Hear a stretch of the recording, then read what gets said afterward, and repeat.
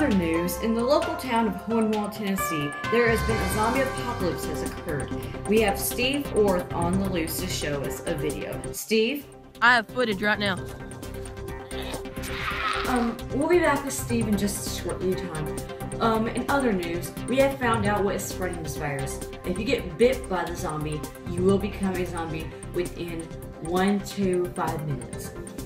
We encourage you to stay in your homes, lock your doors, and stay calm. If you need to encounter the infected, remove the head or destroy the brain. I repeat, remove the head or destroy the brain. That is all the news we have tonight, and good luck.